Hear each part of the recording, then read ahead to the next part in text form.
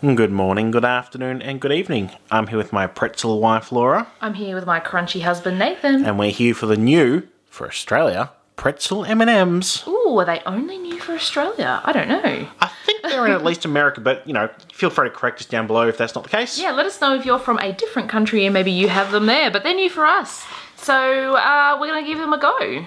They're going to be pretzely. A couple of months back, we got the new M&M's mint. And they've been out other countries for years, yeah. so...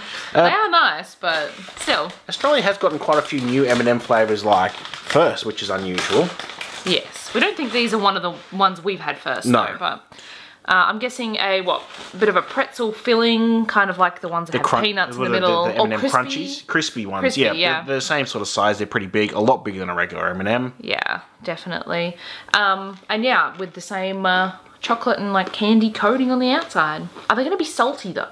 Because there's a very salty looking pretzel on the front there. I can tell you. Gosh, I can't talk. They're a lot crunchier than the crispy. The crispy is sort of quite soft and bite into it. This really does feel like it's got some hard sort of pretzel or biscuit in it. Not salty though.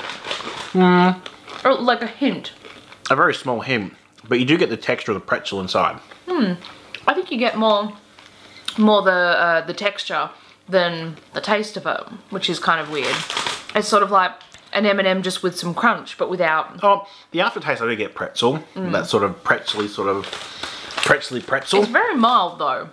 Like if you wanted something salty, you know, a lot of people like that, like chocolate and salt. You get a chocolate covered pretzel.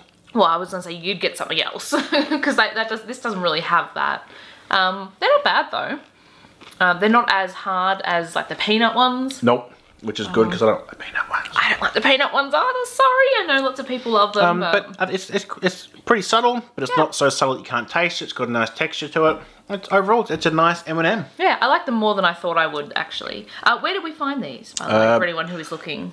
Specifically Woolworth, but I also saw them in Coles in our latest shop because we shop at both sometimes. Yes, so they're both of the major ones, and I'm sure they'll be available at other retailers as it comes along. So yeah, keep an eye out for them. Yeah. If you enjoyed watching this video, give us a thumbs up. Let us know down below if you have had these in your country before and which country is that you're from. Hit that subscribe button and check back soon. We have videos every Monday and Saturday. Sounds good. Thanks for watching. Bye-bye.